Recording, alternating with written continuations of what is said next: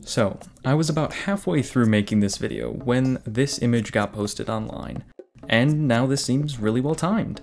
We're going to be going back to Zendikar. Now this time it's only going to be for one set, as Wizards has abandoned all structure and we're going to stay on a plane as long as it seems fitting, which honestly I think is a great idea. But are people actually excited to be returning to Zendikar? Well, there seem to be two distinct camps. Those who really want to go back and those that hate Zendikar. Frankly, I think that split mostly comes down to which version of Zendikar you played more. Those around during OG Zendikar, myself included, tend to really like the plane, and those introduced through Battle for Zendikar who played more during then want to stay away, rightfully so. I would honestly say Battle for Zendikar and Oath of the Gatewatch are the worst Magic sets of the modern era. Now I know that's a weighty statement and I'm prepared to defend my position, but it's gonna be a two-parter here. First, in this video, I'm going to defend why I really enjoyed the original Zendikar and what I think made it so unique and interesting, as well as providing some context to those who weren't around during the original set. In part 2, I'm going to be diving more into Oath of the Gatewatch and Battle for Zendikar, and actually talking about what the flaws are in there, and how I think it pales in comparison to the original. So stay tuned for that. Zendikar dropped in 2009, followed by Worldwake and Rise of the Eldrazi, making up the original Zendikar block. Within these three sets is an exciting and adventurous plane packed full of powerful cards. Going through each of the sets, the block follows a sort of three-act structure of setup, rising action, into climax. Along this journey is card design and mechanical flavor that synergizes at each point, while also creating fun and interesting gameplay. The three-act structure is used in most of the three set blocks, but I figured I would use it to more fluidly transition between each of the sets.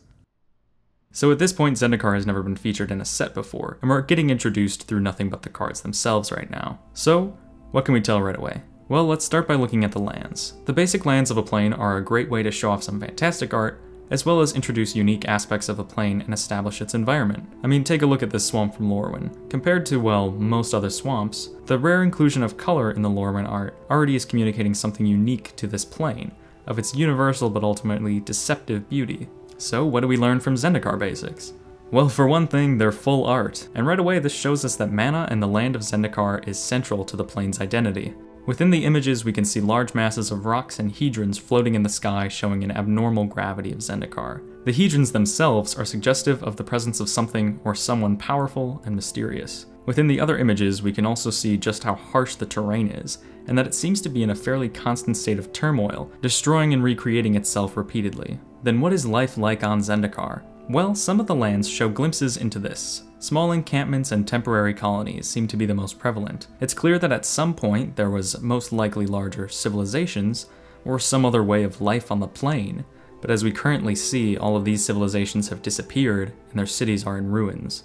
No one on Zendikar is living a life of luxury, and most of its people seem to be fairly nomadic, as the shifting lands make domestic life a reality few will receive. Each color has a representative race that are all seeking different things, but they all fall into similar lives of exploration, survival, and discovery. The white-aligned core are nomadic and spiritual. They are in an almost constant state of pilgrimage, making arduous journeys to visit the ancient ruins of Zendikar that they seem to have some sort of relation to, as stated on Core Cartographer. The blue-aligned merfolk stay within the sea, and their quest is for ancient knowledge. The black-aligned vampires seem to be the least interested in discovery. With all the adventurers wandering around Zendikar, they have easy access to pick off and feast upon the ill-prepared. The goblins of Zendikar are a mountain-dwelling group, as most goblins are, but because of this they are often employed as cheap mountain guides for those unfamiliar with the mountains. But of course, if you think hiring a goblin as a guide is a good idea, well, you probably deserve whatever happens. The elves seem to be the most diverse as far as their motivations go. Some are simply adventurers, seeking less hostile land to inhabit, and some, such as the Moldaya elves, seem to have a more spiritual connection to the world. But one thing is for sure, they're all good at surviving. Zendikar also has humans. Humans fall within all colors, and they don't really have any of the specialized skills the other races have to help survive in the wild. And that's why humans have to band together to survive. Enter the ally mechanics. Allies are a creature type that gets stronger whenever there are more allies on your board or more allies entering the battlefield. They're a band of adventurers, and each ally brings different strengths to the party. It's an interesting way of introducing multicolored support within a monocolored block, showing how different races on the plane can unite. I really enjoy the concept of ally mechanics, and this in combination with the questing and adventuring on Zendikar gives me the same light fantasy feeling that I often look for in D&D. Speaking of quests and awkward transitions, quests are enchantments that gain quest counters from doing things like laying lands, casting creatures, or dealing damage. When you get enough quest counters, you can reap the benefits of completing the quest. These quests were varied too. Some were just delayed tutors, some are token generators, and others have permanent lasting effects once they're online. The quests lead to some interesting choices while you're playing. Doing certain things to ensure you get a quest counter is an interesting challenge, and the quests that you have to sacrifice to get the award also allow for some interesting strategy. Take for example, once you've got your quest for the Gravelord active. You can activate it whenever you want, but you can also hold it up and try to trick an opponent into a bad attack, or activate it at the end of their turn to dodge sorcery speed removal and then also get a hit in. They lead to some interesting play patterns. I'm a big fan of quests. They're an interesting design space for enchantments and telling a story, something that I don't think was topped until the release of Dominaria's sagas. Sagas really take the storytelling aspect and kick it up a notch, with incremental story beats and a beautiful new frame. While we didn't get a new subtype for quests, there was a new subtype created in Zendikar to fit with the perils of the adventures: trap cards. Trap cards are a subset of instants that get a reduced casting cost, or sometimes free casting, if an opponent did certain things to activate the trap. These are definitely flavorful, showing that the secrets of Zendikar are being guarded not only by the dangers of the natural plane, but also guarded by those who hid them. Sadly, most of the effects aren't that great outside of Limited, and even the cost reduction isn't always enough to make them playable, but some do see fringe play. In other mechanics, we have the return of Kicker. While Kicker doesn't necessarily fit thematically with Zendikar more than any other plane, it is just an all-around solid mechanic that strengthens the set, especially for Limited. Kicker is great, because if you get a card with Kicker early game, you can just cast it, and use it. But if you were to draw it later once you have more mana, you can invest the extra mana for a boosted effect. So when you're getting it later in the game, it's not the same effect, it suddenly now has adjusted to the state of the game that you're in. It leads to less draws in Limited, where you're left feeling like your deck is just stacked against you. And I'd say Kicker is in the S tier of Limited mechanics, up there with cycling and flashback. The final mechanic we are introduced to in Zendikar is Landfall, a brand new mechanic that is the final punctuation in just how important lands are to this plane. Landfall is an ability word that tells you this ability is going to trigger whenever a land enters the battlefield under your control. Now, I get that this can feel a little bit one-sided sometimes, and it might feel like your creatures only have abilities during your turn. Zendikar did have ways to get lands into play during your opponent's turns, one of the best being these bad boys: enemy fetch lands. It took 7 years, but Wizards finally completed the cycle of fetch lands. Now, I don't know how bad people were dying for these back in the day, but it's pretty hard to imagine formats without them. Then again, it's hard to imagine formats like Modern with them, given their current price tag. Jokes aside, these were great cards to include in the set, and they fit excellently within Zendikar. It's a set that is one of the best introductions to a plane, as well as being a super solid Magic set with loads of value in it. While it doesn't introduce some big overarching story, it sets up hints of what's to come. What happened to this ancient civilization of Zendikar? These questions are intriguing and ominous, my favorite being this hint of what's to come. A colossal and bizarre monument that grants incredible power to those who discover it, but at a cost. At the time, this is the first mention of Eldrazi, quoted with a simple flavor text: "Gods don't die, they merely slumber." Yeah, but that's only one card out of 249. It's probably nothing. Time to move on to more light adventuring fun. Also, I almost forgot to mention it, but during the original print run of Zendikar, to help promote the idea of treasure hunting and exploration, Wizards inserted random priceless treasures into booster packs. What these were old cards. They were pieces of power, they were reserved cards, they were dual lands, and randomly, these old cards would be inserted into your Zendikar booster packs. It's honestly a brilliant way to promote the set, and gets people really excited for opening up booster packs. And it's super cool to have the potential to open super rare cards inside your booster packs. Kinda reminds me of something else. So, Worldwake as a set is probably most well known for having some powerhouse cards. The most notable being... This name is an incantation, one that incites rhetoric driven by troubled memories. Jace, the Mind Sculptor, is alluring and infamous. And for 7 years, it has been the boogeyman of Magic. Whoops, now he's unbanned. Oh hey look, they just unbanned Stoneforge Mystic too. It's kind of funny looking back at how much drama there was around Jace the Mind Sculptor as the boogeyman. Now it's sort of a thing of the past. The game changes and new answers make old threats much less imposing. And now he's unbanned in Modern and definitely not a scourge of the format. But still, when this guy was printed, he was a menace. I mean, not just in extended formats, but this guy was standard legal. If you think playing against Teferi is awful, imagine playing against Jace the Mind Sculptor in Standard. Stoneforge wouldn't be too much of a nuisance in Standard until the swords were printed in Scars of Mirrodin, but eventually both cards did rightfully get the ban hammer. But let's not worry about that. We're in Worldwake, post Zendikar, well, a lot of mistakes. All Stoneforge Mystic currently is a flavorful way to tutor up some really cool equipment. Mechanically, Worldwake is pretty much the same as Zendikar. Kicker has now evolved into Multi-Kicker, which is a slight variation on the old mechanic. It's not terribly unique, but isn't quite as silly as Megamorph. As far as what's happening story-wise, things are becoming a bit more dicey. While the land was shown to be previously chaotic, it has now begun to tear itself apart. These manlands were the first multicolor manlands ever printed, and they were the first in quite a bit of time. They're called manlands because they're lands that can temporarily become creatures. There was also the Zendikar cycle, which shows the lands becoming animate. Basically, the earth is starting to churn and not just shift around and destroy itself, but it's becoming animate, possibly even thinking and feeling. So why exactly is this happening? Well, within the set there's a few suggestions. In Terra Eternal, the flavor text states, "If this world could make a wish, it would be to survive the parasites who loot its treasures and threaten its life force," suggesting that it is becoming animate to fight back against the adventurers looking to pillage the land for secrets and wealth. Rolling Tide suggests maybe the land is shifting and crumbling for the emergence of some unknown entity. It doesn't say for sure, but chances are the next set's gonna make it clear. Worldwake is significantly smaller than the other two Zendikar sets, having about 100 less cards than either of them. But tonally, the cards are building an unease that wasn't conveyed in Zendikar. Sure, there was plenty of danger and treachery present before, but Worldwake feels more unsettling. There's not a crazy amount of flavor text in the set, but what there is definitely conveys this feeling. My absolute favorite being from Amulet of Vigor. After years of study, I've learned an important lesson. The relics we watch may be watching us back.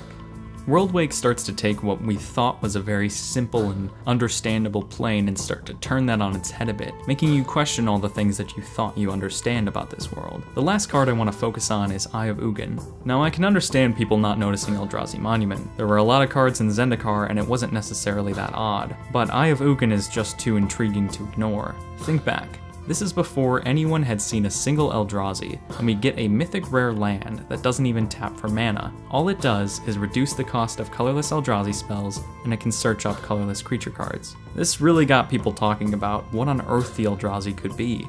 It's fun to go back and read the discussions around when it was first spoiled. Some people even thought it was fake. Many people thought it was just outright awful, but no one really knew what to actually expect of it, because no one had seen the Eldrazi yet. An eye closes, a race awakens.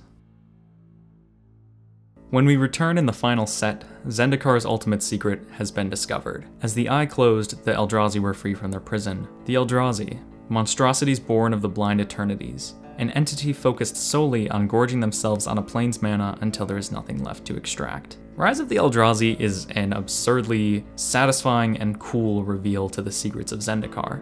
The fun adventuring plane has finally cracked under its stresses, and the land gives birth to the multiverse's incomprehensible monsters. Gone are the days of lighthearted adventuring. The allies are nowhere in sight, and in their place are soldiers, warriors, and knights. The people of Zendikar have been forced very quickly to adapt and prepare themselves for a war they cannot win.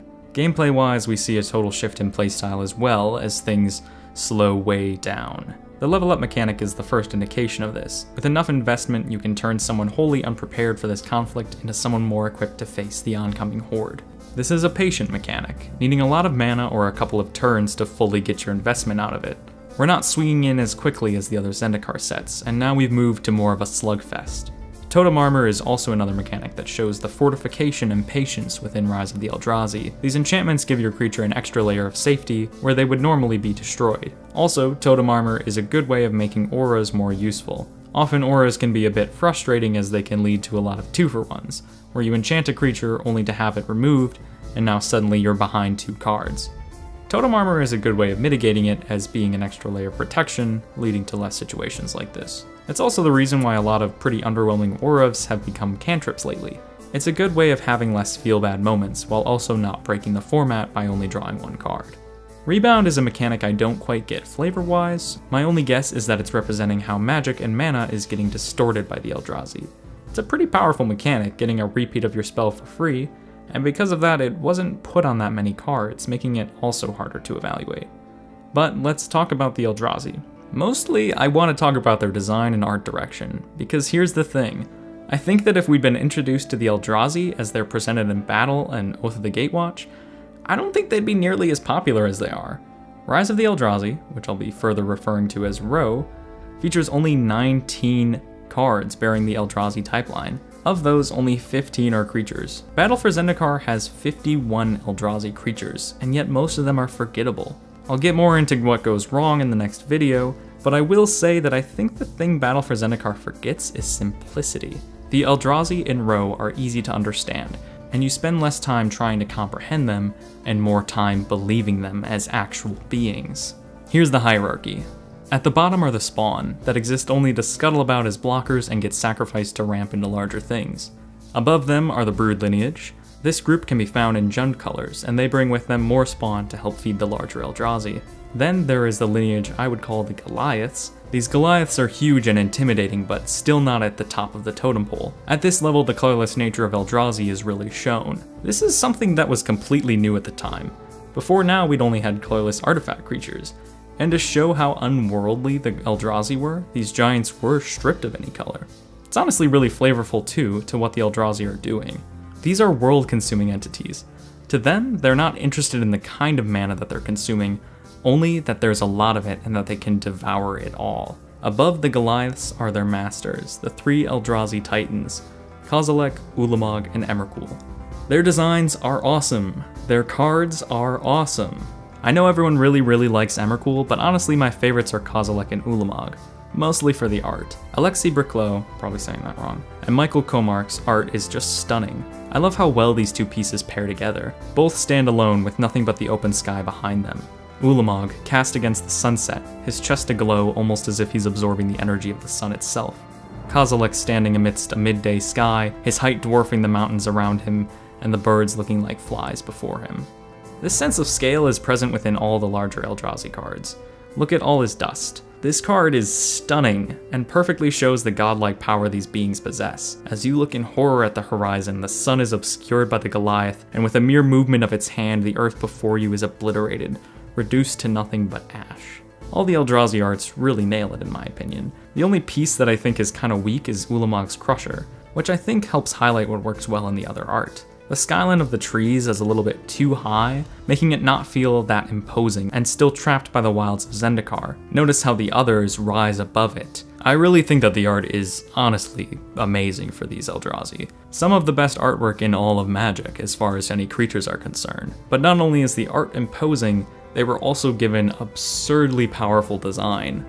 The largest Eldrazi get one of the most powerful mechanics to date, Annihilator. It's an incredibly simple mechanic, but it leads to some difficult choices. Whenever a creature with Annihilator attacks, the defending player must sacrifice a number of permanents equal to the level of Annihilator on the creature. What better way to illustrate the destructive force of these creatures than by making everything you control vulnerable to their path of destruction? The rest of the art featuring the Eldrazi is fantastic as well. Things are looking bleak, and it's going to take a miracle to save this plane. And that's kinda where the block ends. The plane is in shambles, its inhabitants are working to fight back, but the situation looks dire. Where will things go next? Well, we can only wait to see. Except now we did see, and the highly anticipated return was complicated at best. In my next video, I'm going to be highlighting what I think went wrong with Battle for Zendikar and Oath of the Gatewatch. If you're watching this in the future, it will be on screen right now. If it's not linked right now, well then stay tuned, because it'll be going up as soon as I can finish it.